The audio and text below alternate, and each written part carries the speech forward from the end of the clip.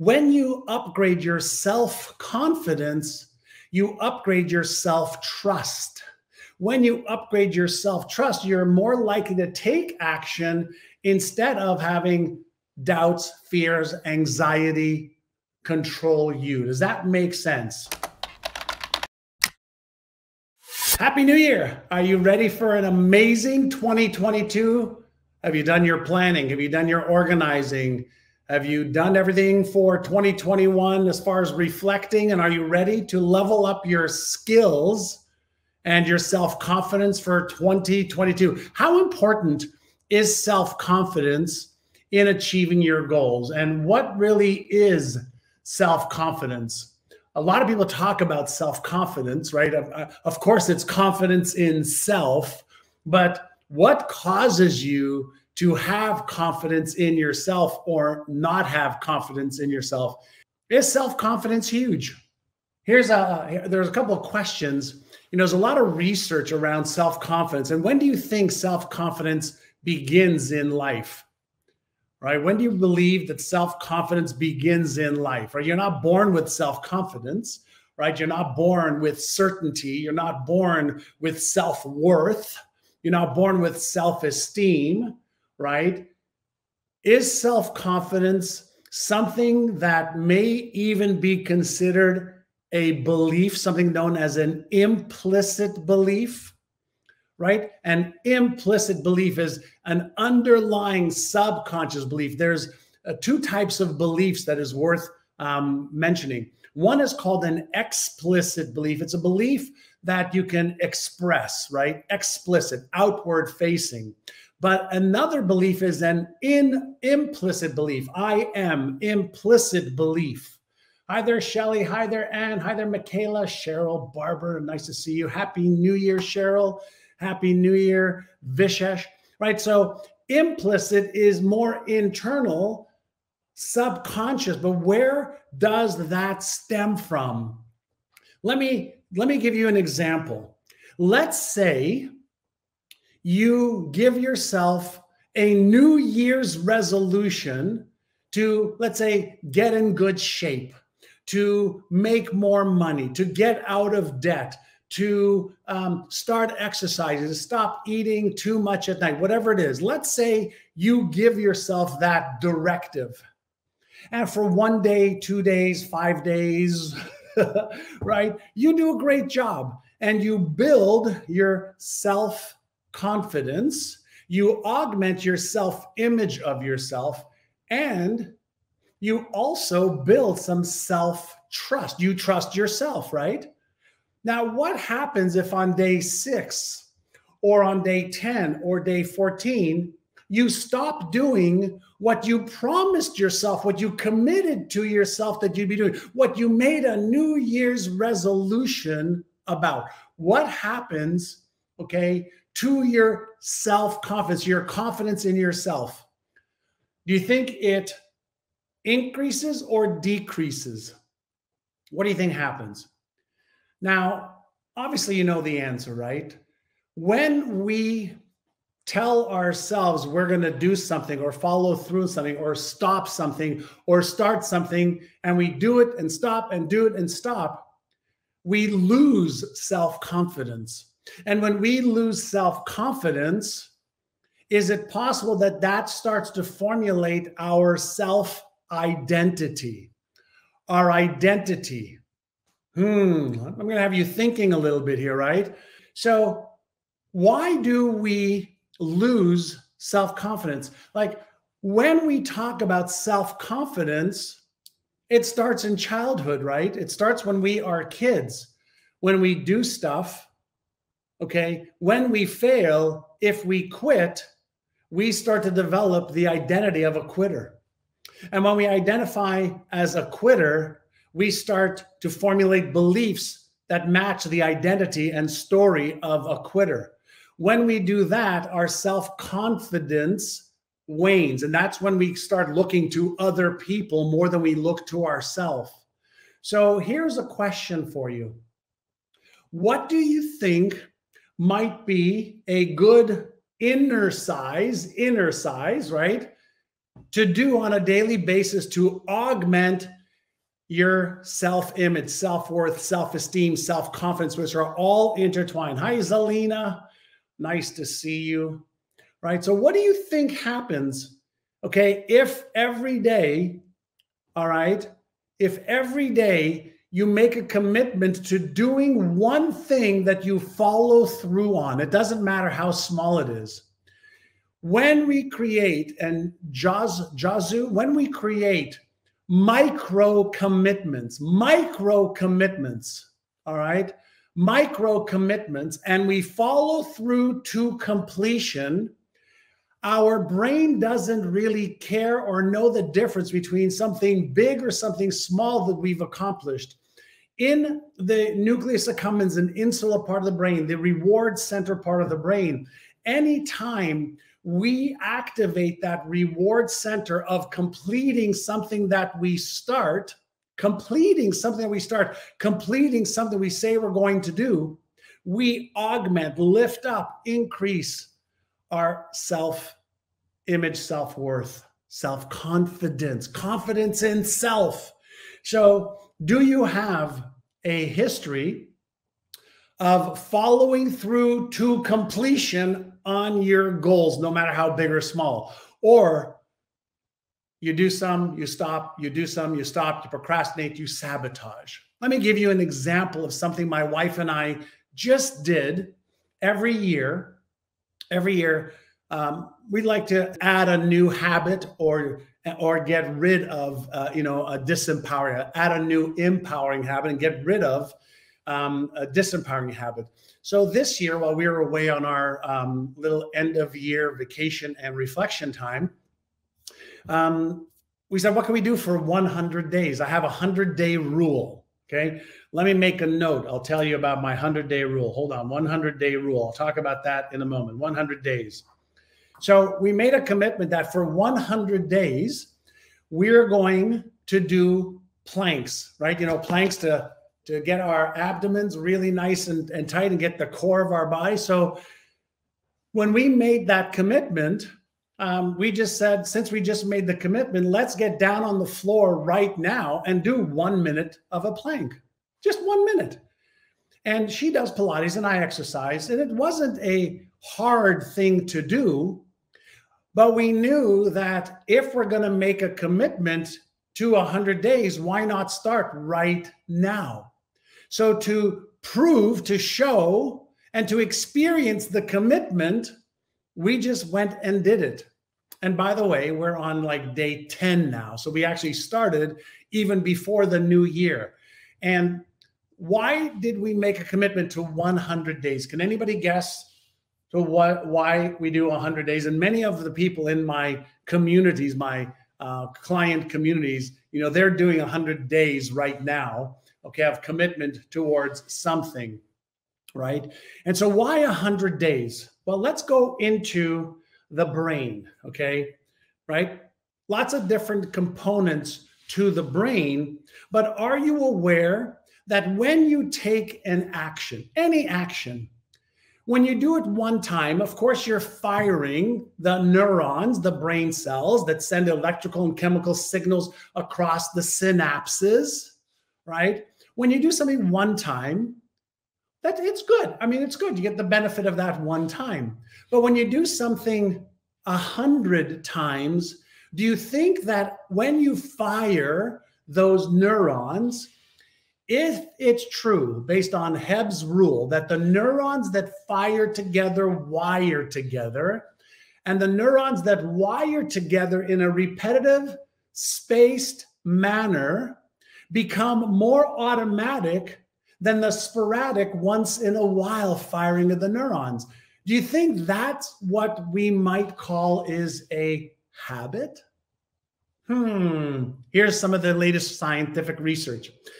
It takes approximately 66 days to 365 days. Let me repeat. It takes between 66 days and 365 days to formulate a strong enough pattern right in the brain so that it goes from conscious effort to non-conscious or habitual patterns. Let me repeat. It takes between 66 days and 365 days for a pattern, self-confidence pattern, self-worth pattern, self-esteem pattern, okay, a habitual pattern to create enough of a strengthened neural network for it to go from conscious effort to subconscious automatic triggers. So why do we do, 100 days of any activity, any thought pattern, any emotional pattern, any behavioral pattern? Why? Because if self-confidence is nothing more than a reinforced neural pattern in the brain, can you upgrade your self-image, upgrade your self-worth, upgrade your self-confidence, upgrade your certainty levels, upgrade, okay, your self-esteem, so that achieving your goals becomes easier and easier and easier? Self-confidence isn't about what you say. Self-confidence comes from what you actually repeatedly do or don't do. So if you repeatedly do the things required to achieve the goals, then you build self-confidence. If you consistently start and stop, you decrease and break down your self-confidence. When we develop it's like a muscle. Self-confidence is like a muscle. If you use it, it gets stronger. If you don't, or you start and stop, it gets weaker. The reason I wrote my famous, best-selling book, Innercise, is because we can create a pattern every single day to build neural networks and muscles. So, can you use the occipital lobe? All right. Can you use that visual cortex in your brain to create a neural pattern? Yes or yes? Think about this. Many years ago, when my good friend Dennis Waitley was working with Neil Armstrong, who was the first man on the moon, right? Why did they use visualization to go through every single facet of what was in the capsule? Why did they use visualization to see himself getting out of the capsule and walking on the moon? Why did they use visualization to go through every single maneuver? Well, here is why. Pay close attention. Visualization is simulation.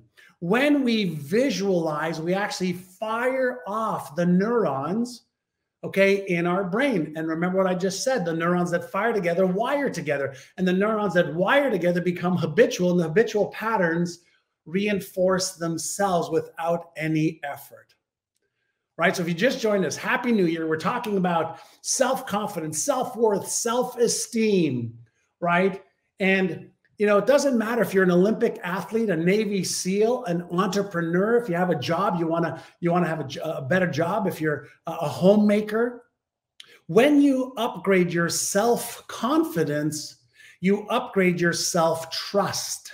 When you upgrade your self-trust, you're more likely to take action instead of having doubts, fears, anxiety control you. Does that make sense? Does that make sense? So visualization is simulation, and perfect practice is what makes perfect patterns. If self-confidence is an implicit subconscious belief, what drives our behavior? What drives our results, right? What drives your behavior? Is your behavior driven by what you want to do, or is your behavior driven by your subconscious patterns? It's subconscious patterns. So let me ask you a question. If you were to, do you have a car? By the way, do you have a car? Do you have a car? Yes or yes? Do you have a car? I think most people have a car, right? Or most people get into a car. If there was something wrong with the car, are you equipped to fix it? Like, are you a mechanic that can do a diagnostic on the car and then fix it? Most people go, no, like I certainly can't. The only thing I can do is turn it on, put it in drive, reverse, park, put gas in, go. Windshield wipers, heater, air conditioning, easy. But if something happens to the car, I need to take it to a mechanic. I want you to accept this metaphor. Your brain, right, is $100 billion brain. It has got three major networks: salience network, executive functioning network, default mode network, and then numerous circuits: fear circuits, doubt circuits, stress circuits, anxiety circuits, panic circuits, motivational circuits, confidence circuits, lack of confidence circuits that turn on or off all the time. So there's all of this stuff happening beneath your level of awareness that if you don't know how to recognize your patterns, how to reframe the disempowering ones, how to release the ones that are holding you hostage, cause you to procrastinate and not take action, or start and stop, or have goals and not follow through to completion, and you don't know how to retrain your brain, then join us on the Brainathon, because we'll teach you how to become a better operator of your own brain so you are more empowered, have more confidence, have more certainty, and have a way, a path to building your self-worth, self-esteem, self-confidence. Because think about this: if you doubled your self-confidence, could you possibly double your income in 2022? Like, I don't know about you, but my goal in 2022 is to double my income again from 2021. That's my goal. What's your goal? And I know that I have to make some changes, but the changes have to start on the inside versus the outside, right? You can make changes from the inside out or outside in, but when you do them both together, then guess what happens? Now you're much more equipped to achieve goals versus set goals. So can I coach you this year? If you want to be coached, I got a lot of free stuff. I also have a lot of stuff, obviously some amazing programs that you can look into if you want to go deeper and really get serious this year. Every year, I look to make that year better than the year before. And I focus every year on my health, which means spiritual, emotional, mental, physical, and financial health. Spiritual, emotional, mental, physical, and financial health. I focus on my business. I focus on contribution to help as many people as possible. I focus on having amazing life experiences. And if you follow me on social media, you know that I share some of our life experiences there with you. My wife and I love to travel, so do my kids. And we love to see amazing places and meet, amazing people in the world. Share with me one of your biggest goals. Let me help you. Let me help you achieve your goals. And here's a question I want to ask you. And this is a really good time to ask you questions. Many of you, have seen my exceptional life blueprint, right? And many of you have seen, I have my family and I have some of my life in here and places I've traveled and stuff I've bought and things that I own and things that I but I also have every area of my life written out so that I have clarity and focus. Now, do you know why I do that? Do you know why I do that? Why do I invest countless hours on the clarity of my goals? Why do I invest countless hours, on practicing the strategies and the skills? Why would I invest hours upon hours upon hours? And the answer is because that's how I prime my brain to have the image wired into my brain.